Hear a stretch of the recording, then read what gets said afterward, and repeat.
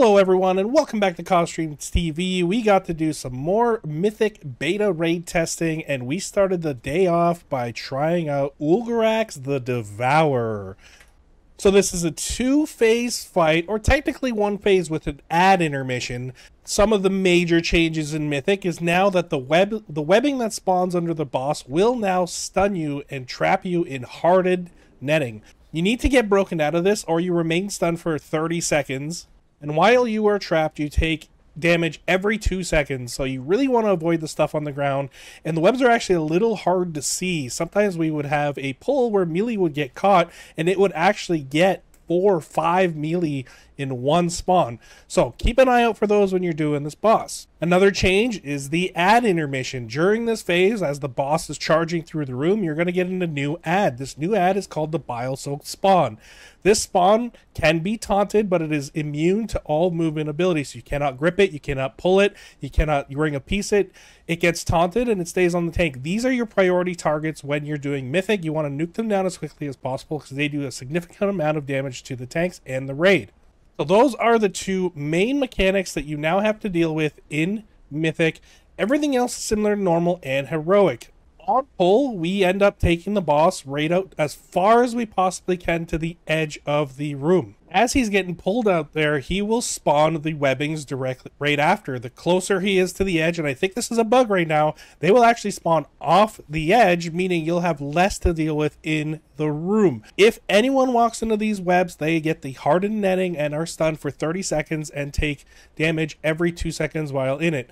One thing that continues in this fight is you get the green AoE circles. You want to use those circles to clear the webbing on the floor, because right after that he does a mechanic called Brutal Lashings. This is the tug of war that the boss does with you, and you want to get that as far away from him as possible because the pull is actually pretty significant, and it's an 8-yard range for him to devour you. So if you get too close, he will devour you. We set a marker significantly far from the room, and we split the raid in half. So we had group 1 and 2 go to the first soak, group 3 and 4 go to the second soak. And those are the main mechanics in phase 1. Webs all over the ground, AoE circle to clear the webs, and then he does the Brutal Lashings pull where either group 1 or 2 go and do the soak.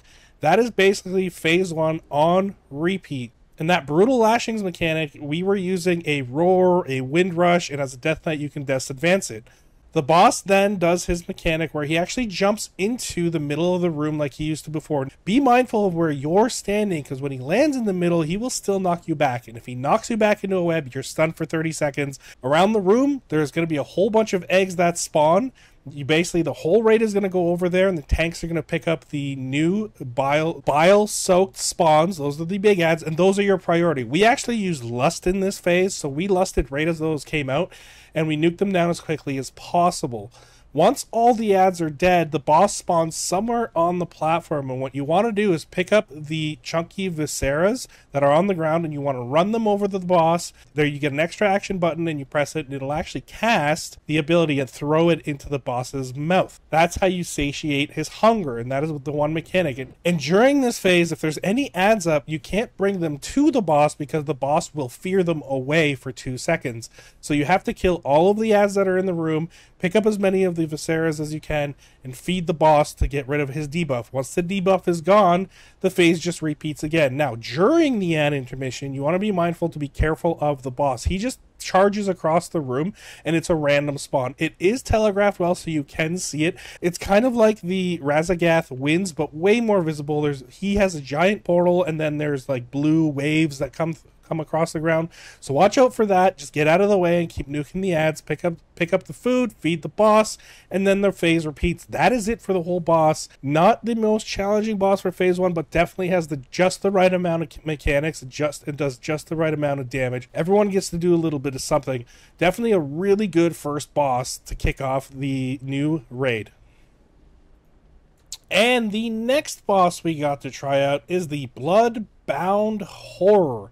The primary new mechanic in this fight is called Blood Curdle. Blood Curdle is an AoE that goes on every single player that you just need to spread out for. And I think in beta testing, it wasn't tuned properly because I was stacking it on other people and taking no significant amount of damage. So on pull, the groups are split just like they were in heroic, and then most of the mechanics are the same. Like I said, you now just get the blood hurl. On top of that, you actually get 2 more ads now when you transition into the second phase, so to speak, and get sent down into the Beyond realm. Basically what happens, 2 harbingers spawn next to each other, and one will usually spawn across the map. Same thing you had in heroic, where one spawned on each side of the map. The tank that didn't go down actually wants to position themselves so that when they launch the spewing hemorrhage, the beams that come out of the boss, the group that has to run around the room to get to the furthest ad can just follow the beam or have the time to actually kill the ad before the beam gets to them, right? So either spawn it right near them so they can backtrack to the ad, or just before them so they can be on the other side. It is possible to get tentacles and blood curdle basically at the same time. Tentacles are fairly easy to deal with. You don't have to run across the room if you get them. You can take your time and just kind of move around slowly in a circle as they spawn. There's a lot of time between casts, so you don't have to worry about that.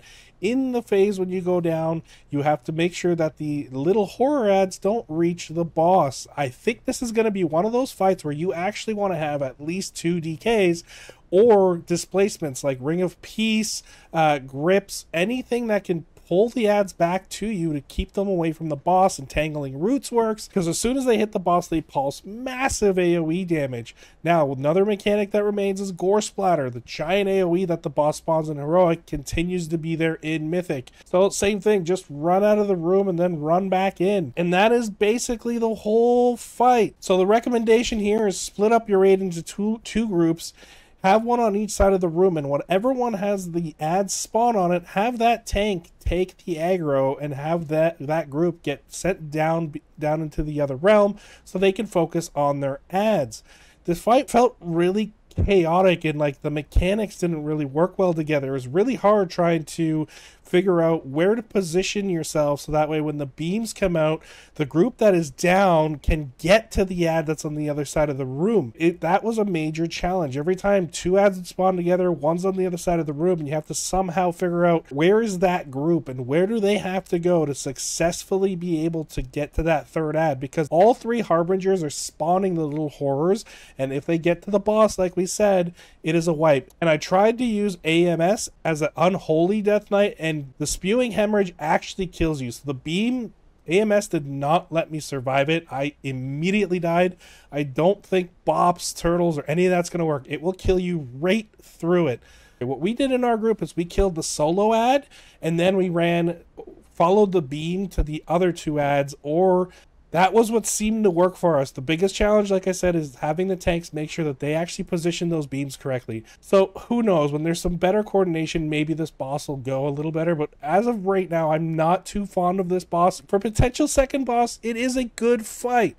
I just feel like the mechanics need a little bit of tweaking, or maybe the ads that spawn, having them a little closer together. But overall, it's okay. So we'll see how it plays out in live. And that was the second boss that we got to try out today.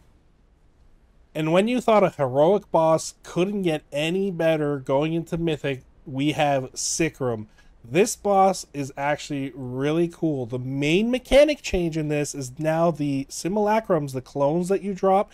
If they are within 5 yards of each other, they immediately pulse massive AoE damage, and it is an instant wipe to the raid. So what we did is on pull, we pulled the boss near the edge of the room where we put markers, and our method was to create like a box. The other major change now is that instead of getting one set of the simulacrum, so having 4 people get marked and go off to the side, usually you'd get the set and then you'd get a decimate to clear them. Now in Mythic, it's 2 sets. So you get a set of phase blades that people have to take out, and they have to position themselves within 5 yards. So we're trying to do a box mechanic to keep them from being too close. So luckily we were in voice, and we were actually able to get pretty significantly far into the first phase of this fight. So it would be 2 of the phase blades, and then we'd have the decimate mechanic.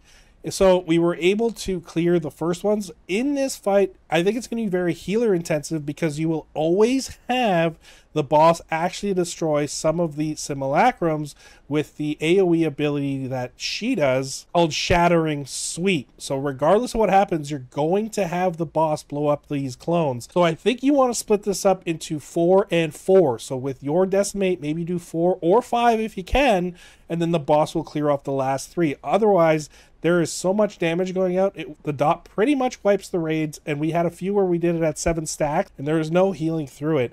Definitely a very healer-intensive fight, but that is what this boss is. The tank mechanic in the fight is still the same. It's expose, phase lunge. We want to taunt on the phase lunge. The biggest change here is, like I said, is now it's 2 sets of phase blades, so 8 simulacrums go out, and then you get the 4 decimates that you can use to clear the room. Rain of Arrows is still in the fight, and I think being able to know where to position yourself and making sure you're 5 yards apart is going to be a bit of a challenge early on in this fight, and I feel they may tune these numbers a little. The boss felt very good. The mechanics felt great, and I think they took an already good third boss and took it to the next levels with the changes they added with the simulacrums, those clones we're talking about. This is going to be a really fun fight, and as you keep clearing all of those clones, the room continues to fill up. The longer the fight goes, the less room you have. I think this is going to be a bit of a DPS check and definitely a healer check because of how much damage this boss does. The flow of the fight felt good. The mechanics are easy to see. They've added a couple things, and they didn't really add anything new. There's no new mechanics outside of the 5-yard range, with more of the clones and less of the decimates, meaning you really got to have the right strategy to ensure your healers can heal through the dot or put the clones too close. So yeah, definitely liked this fight for a third boss. This is fantastic. It is going to be so much fun on live. So those are the 3 mythic bosses we have to start off testing this week. I think Ulgrax and Sikran were fantastic. They have the right flow to them. They feel good. Obviously, tuning, who knows? It's beta for a reason. We're just testing.